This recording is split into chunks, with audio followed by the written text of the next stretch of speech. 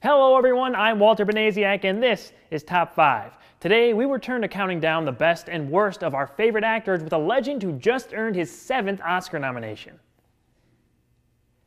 Does Denzel Washington even have any bad performances?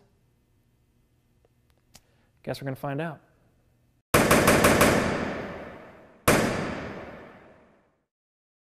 So since we've had 3 best lists in a row, I decided to go with Denzel's worst first. However, this is another case where an actor of his caliber doesn't really have any bad performances. Denzel has been acting in TV and film since the late 70s and has become one of the most respected people in his field. His range is incredibly wide as he often showcases his talent in massively different characters.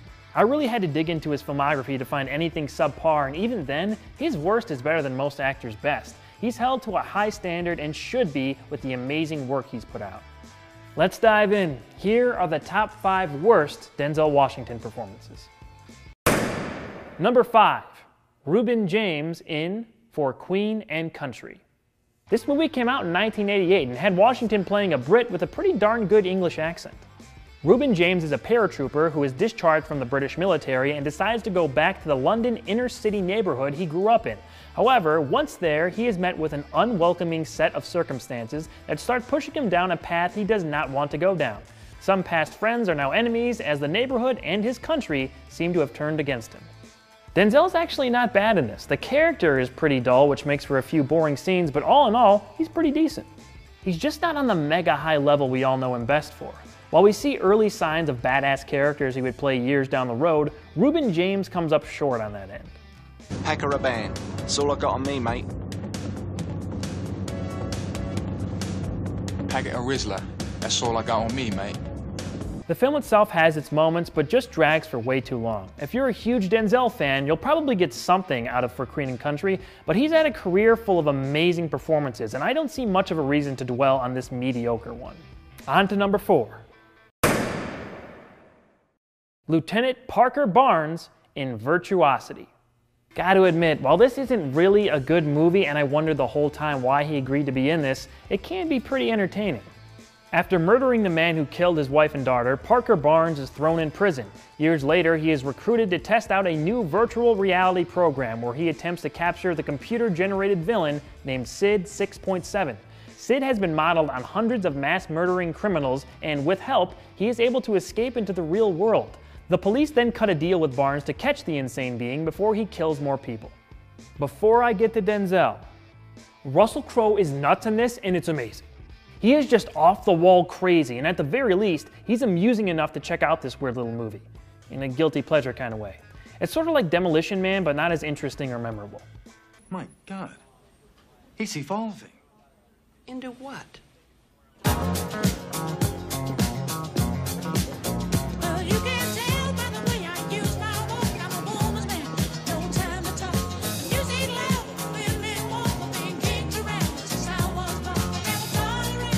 Besides Crowe and Washington, we have the UFC, Ken Shamrock, and Michael Buffer in this thing. It's great. Denzel is very out of place in this strange, kitschy sci-fi film, and once again, he's not bad, but he has nothing to work with. His character has plenty of motivation behind him, but just comes off too hollow for anyone to connect with or have sympathy for.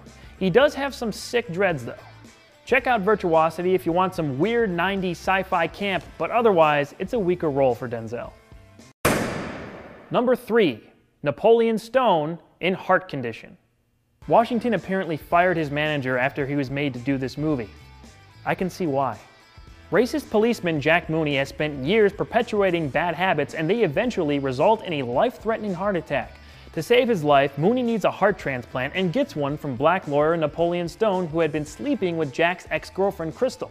Napoleon died mysteriously the same night as Mooney's heart attack and has returned as a ghost to push the cop towards finding his killer while generally annoying him in the process. This was the first movie released after Denzel's Oscar-winning performance in Glory. Not exactly a stellar follow-up. There's not much for him to sink his teeth into here, but his chemistry with Bob Hoskins can be entertaining at a few points. What's your favorite movie? Rambo. Rambo? Washington's character just comes off too unlikable. Add that to Hoskins' character, who's supposed to be over-the-top unlikable, and you have a movie that can be a little difficult to sit through. We all know Denzel was above this. He knew it too, and there's a reason he's very rarely done straight comedies after this was released. I'd deter you from checking it out, but hey, if Bob Hoskins getting a makeover is something you'd like to see, maybe you'll be interested in what Heart Condition has to offer. If not, it's a definite skip. Number 2, Xavier Quinn in The Mighty Quinn. Denzel Washington should never be boring. It takes a special movie to make him that way. Based on the 1971 novel Finding Maubie, The Mighty Quinn follows Caribbean island police chief Xavier Quinn as he investigates the death of a rich resident of the island. All signs point to his childhood friend Maubie as the lead suspect, but Quinn has a tough time bringing himself to accept that his old friend could do such a thing. With corruption all around him, the chief must navigate through personal and political problems to find the truth. The Mighty Quinn is the dullest movie on this list. It's only an hour and 38 minutes, but it felt like I spent the entire day watching this thing. It wasn't very clear what was happening throughout the film, and that made it even more difficult to get through. Plus, they have Meteor Man in this movie, and he's not even using his powers. What a waste. Denzel himself doesn't seem as engaged as he usually is, and that's very rare from him. His character isn't exactly compelling. How do I look? Guess who's coming to dinner? Like a ripe mango. They have a few songs thrown in there, and they actually can be kind of catchy. Come on without, come on within. You ain't seeing nothing like the What the hell was that? And the number 1 worst Denzel Washington performance is Roger Porter in Carbon Copy. So this movie is, how can I put this? Dated. Walter Whitney is a successful married businessman who finds out he has a long-lost black son named Roger when he shows up in person to meet Walter. Whitney's inner circle is appalled by the fact that he had an interracial relationship, and even more so, that he has a grown son. He's kicked out of his home by his wife as he and Roger struggle to find a steady place to live and work. This was Washington's feature film debut, so he's only gone up from here. The character he's playing just doesn't fit the persona we all know him for now, but it was a start for him in the movie business. Prior to this, he only appeared in a couple TV films. Hi, Daddy. Good morning, Whitey. Hi there, Honky.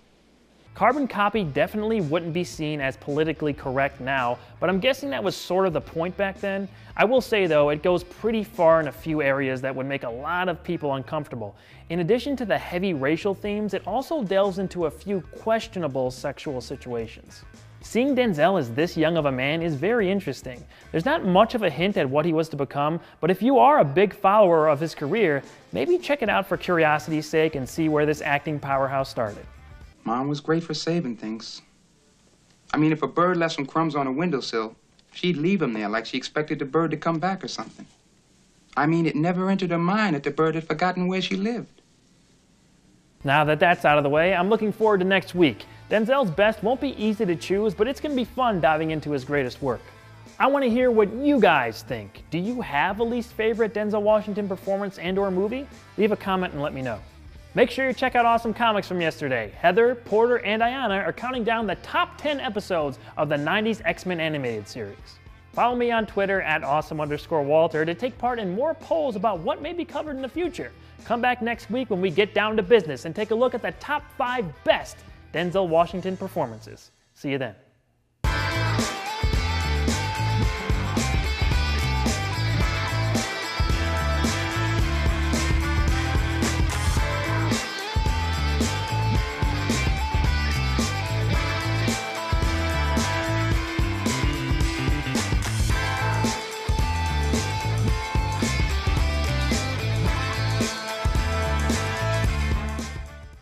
He's evolving. My God. He's evolving. Into what? Come on without, come on within.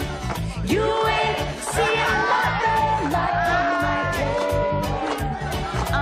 Come on without, come on within. You ain't seeing nothing like the mighty Queen.